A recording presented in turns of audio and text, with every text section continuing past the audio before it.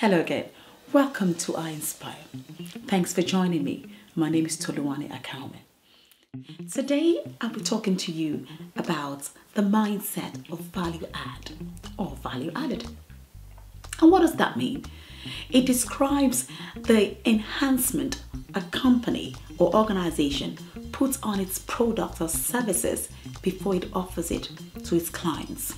In some instances, you find that companies take homogeneous products or products that are not really that are similar to others, not really unique in any way, and they put on features or add-ons to ensure that that product becomes distinguishable from other products, such that clients are willing to pay more based on a perceived increase in value. So ask me, are we talking about business? Well, we could be, because value add or value added cuts across life, business, careers, name it. Because a mindset of value add, it is something that allows you, or it's a mindset that allows you to think continually about how you add value to others.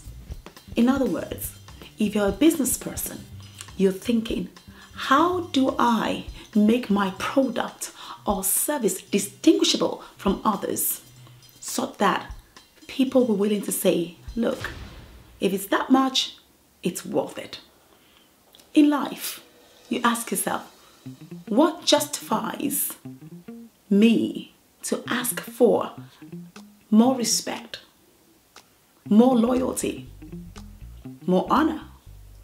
What is the justification for asking for those things? In career, ask yourself, is there any justification for a desire for promotion?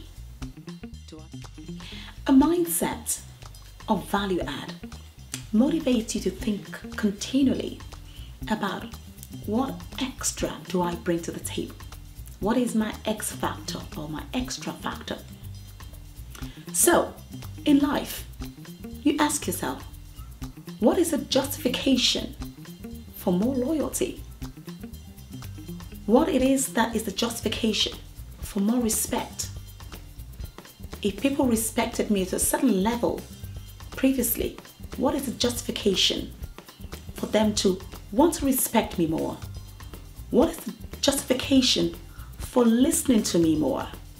Why should you listen to me more? Why should I have people come around me and say, she has something to say, we need to hear it? That's because of a greater perceived or a greater perception of value. In business, ask yourself, what is it that I bring to the table for my clients that distinguishes my business, my company, my offerings from the other person or from the other company? What justifies an increase in price? What justifies any increase?